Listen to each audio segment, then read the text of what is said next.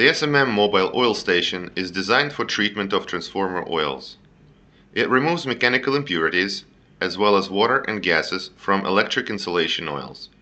The station is used during installation, repairs, and operation of oil field equipment with voltage rating up to 1150 kV. The station is a containerized unit containing all assemblies and components inside. The station is installed on a double-axle trailer. The container has the following design features: opening doors on 3 sides, gas springs installed for door opening mechanism, light in your work area for servicing and operation in dark hours, ease of maintenance. Adequate flow of air is provided for operation in hot conditions. Reliable door locks to secure doors for transportation. Comfortable handle position for opening of the doors. Ventilation openings to prevent condensation inside the equipment. Durable paint coat providing reliable protection against the elements. The unit features vacuum column. The vacuum column assembly provides for fine atomization of the oil and has the following features: a highly efficient activator filter, high surface area of oil treatment, stable oil treatment parameters, removal of soft water to 2 ppm, reduction of gas content to 0.1%. Vacuum control automation and control system allows for automatic control of oil level in the vacuum column, control and monitoring of vacuum pumps, protection of vacuum column from oil overflow. The vacuum column also features a side glass with effective lighting by an LED light, which allows to visually monitor transformer oil treatment and condition of the activator filters. Oil input pump, oil output pump, coarse filter with increased filtration area, fine filters. The filter section allows for filtration fineness of 1 micron, industrial purity class 9. It is easy to maintain, has large oil treatment area, stable oil treatment parameters, allows for visual monitoring of filter contamination. Oil trap with reservoir, which features protection of vacuum system from oil, protection of vacuum column from foaming, provision for entry of air during transformer oil treatment, possibility to drain oil from the receiver without stopping the treatment process. The oil trap features a solenoid valve to allow entry of air during an automatic mode of operation. Oil heater.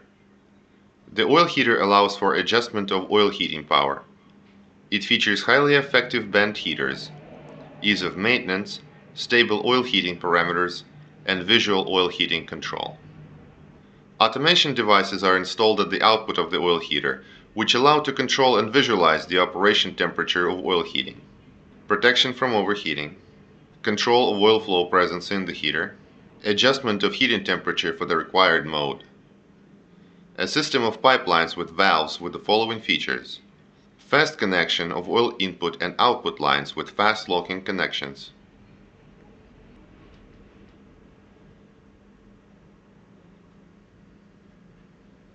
Comfortable oil drain from the station for maintenance.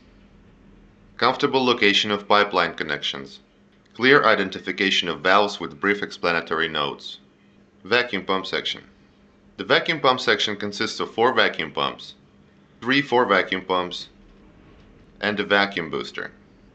The vacuum pump section is connected to the vacuum column and the trap by a vacuum line with stop valve. Vacuum pump exhausts lead to the collector and then to the back wall of the container. Transformer vacuumizing connector. The vacuum system has the following features: booster operation is interlocked with 4 vacuum pumps, control of safe booster start, protection of the vacuum pump section from operator error, control cabinet, which allows for either manual or semi-automatic mode of operation, protection of equipment from operator error, ease of setting oil treatment process parameters, ease of maintenance. Visual control of oil treatment. Oral vacuum brake alarm. Possibility to connect additional equipment or lighting to an external socket. There are several safety rules when operating the unit. Study the manual before starting and operating the unit. Failure to observe the rules in the manual may lead to damage to equipment or injury to personnel. When operating the unit, the operators must use personal protection gear. Before starting the unit, check the correct connection to the electric power source. Operating the unit with open control cabinet is prohibited. When operating the unit, exercise caution to avoid burns when touching hot pipelines. For more safety rules, refer to the operations manual. The unit must be installed on a flat, hard, horizontal surface. When installing the unit, ensure space for maintenance, pipeline and electric conditions, and safe operation is available. Activate the parking brake. Use the supports around the perimeter of the unit to adjust the unit to horizontal position.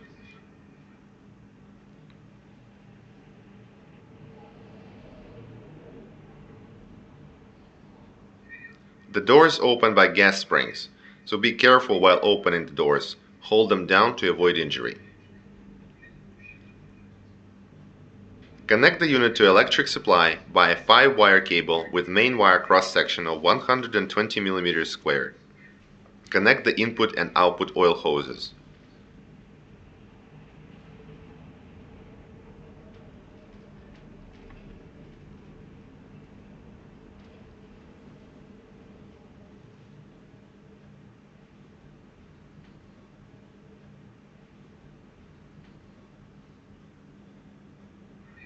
Check oil levels in vacuum pumps.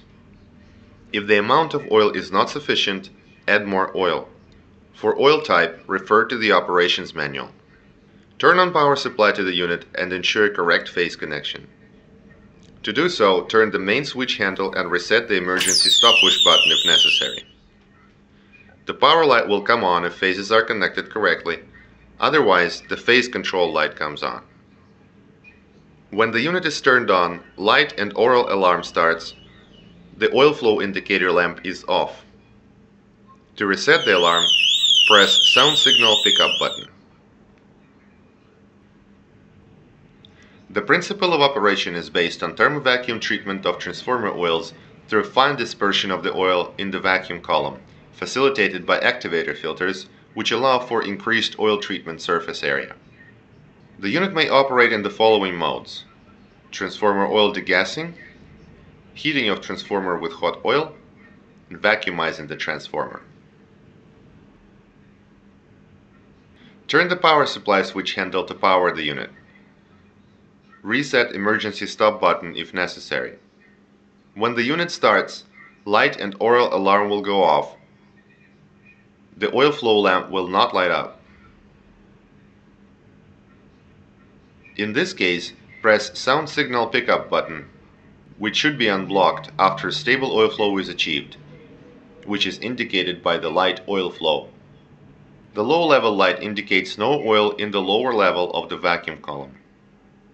The vacuum brake light indicates that the pressure in the column is above 270 pascal and/or the pressure before the blower is above 1000 pascal. The low vacuum before booster indicates that the pressure before the blower is above 3000 pascal.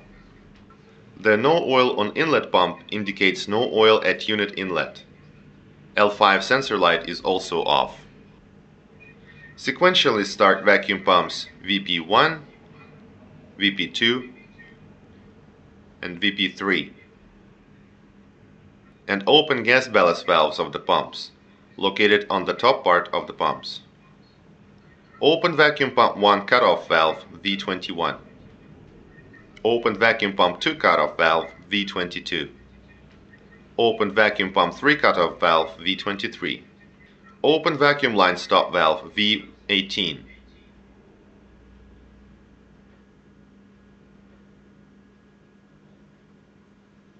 Open oil trap reservoir valve V16. And when the pressure in the vacuum line before the vacuum pump is below 3000 pascal, start the vacuum pump VP4 and let the pumps work for 30 minutes. After preparation and warm-up of the vacuum section, close stop valve B18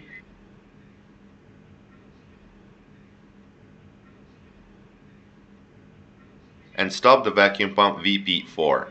After complete stop of the pump VP4, stop the pumps VP3, VP2, and VP1. To fill the inlet hose and the pump P1 with oil, open the following valves: vacuum column oil cutoff valve V3, input pump supply adjustment valve V2, and input gate valve V1. Fill the pump P1 with oil. Close the input pump supply adjustment valve V2. When the system is filled with oil, the L5 sensor trips, the no oil in inlet pump light goes off.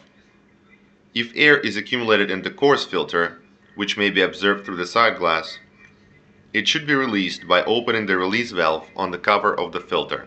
Start oil pump P1. To prevent rapid pressure increase in the system, gradually open input pump supply adjustment valve V2 to 50%.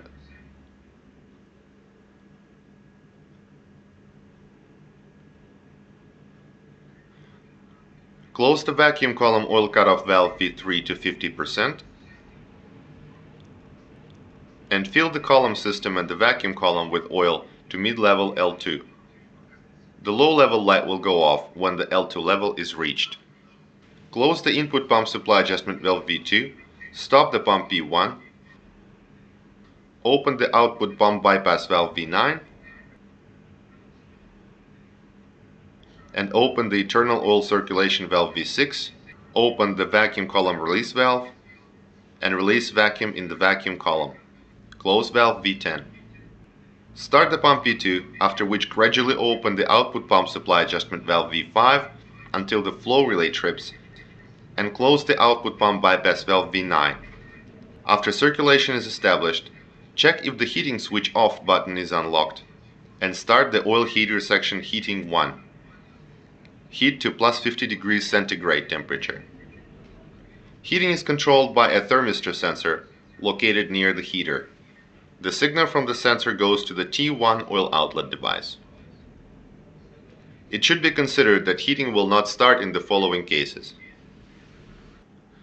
if the button heating switch off is pressed, if the T1 oil outlet device settings are exceeded, if thermostat settings are exceeded, overheated oil lamp is on, if the oil is not flowing, oil flow lamp is off.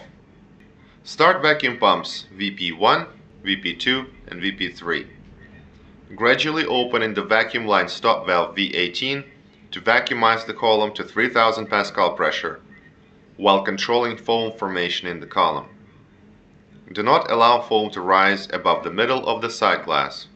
To do so, momentarily slightly open vacuum column release valve V10 and slightly close the valve V18. When pressure in the column reaches 3000 pascal and no foaming is present, start the pump VP4 and vacuumize the column until the end of intensive gas emission and pressure of 100 PA or less.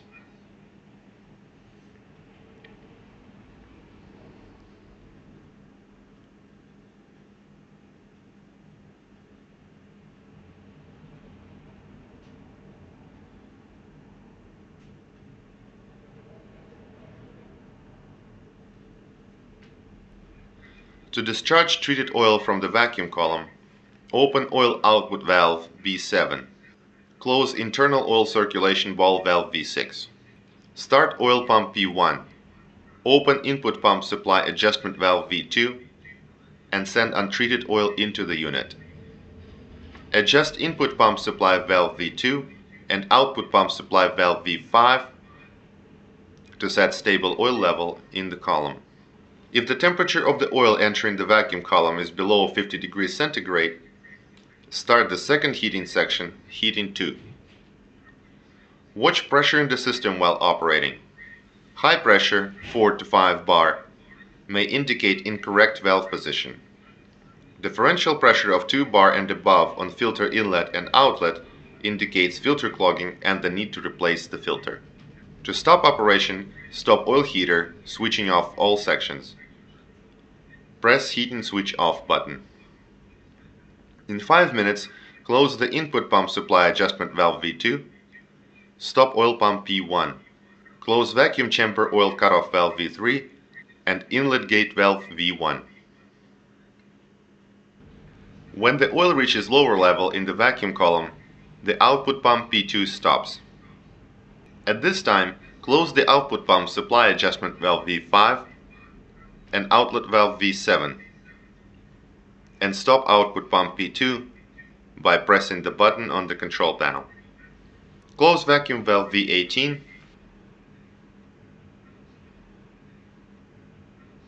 and stop vacuum pump VP4. After complete stop of the pump VP4, close vacuum pump VP1 shutoff valve V21, vacuum pump VP2 shutoff valve V22, vacuum pump VP3 shutoff valve V23, and stop vacuum pumps VP3, VP2, and VP1. Turn the main switch on the control cabinet and disconnect power from the unit. Turn the power supply switch handle to power the unit. Reset emergency stop button if necessary. Open oil input gate valve V1. Wait several minutes until P1 pump is filled with oil. Observe coarse filter PF oil indicator and tripping of level sensor L5. If L5 does not trip, release air through the air release valve of the coarse filter PF. Start oil pump P1. Open output pump supply adjustment valve to 75%. Open transformer heating mode valve V4 and oil output valve V7. After oil flow relay trips, turn on the oil heater, making sure the heating switch off button is unlocked. Then all heating sections may be engaged. Control the temperature, observing temperature controller readings. After completion of operation, switch off all electric heating. In 5 minutes, close valves V2, V4, and V7. Stop oil pump P1 and close gate valve V1. Turn main switch handle on the control panel and disconnect power supply from the unit. Connect vacuum hose to transformer vacuum connector equipment vacuumizing.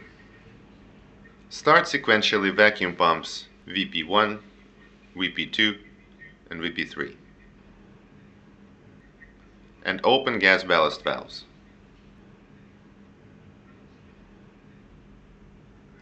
Open vacuum pump VP1 shutoff valve V21, vacuum pump VP2 cutoff valve V22, vacuum pump VP3 shutoff valve V23, and stop valve on the transformer. When vacuum line pressure before the vacuum pump VP4 is below 3000 Pascal, start vacuum booster VP4. Pull the required level of vacuum on transformer. Control vacuum pressure, observing the indication of vacuum meter VR2. To stop the process, close transformer gate valve and stop VP4 pump. After complete stop of the pump VP4, close the vacuum pump VP1 shutoff valve V21, vacuum pump VP2 shutoff valve V22, vacuum pump VP3 shutoff valve V23, and stop pumps VP3, VP2, and VP1. Then close gas ballast valves on pumps VP1, VP2, and VP3. Turn the main switch handle on the control panel and disconnect power supply from the unit.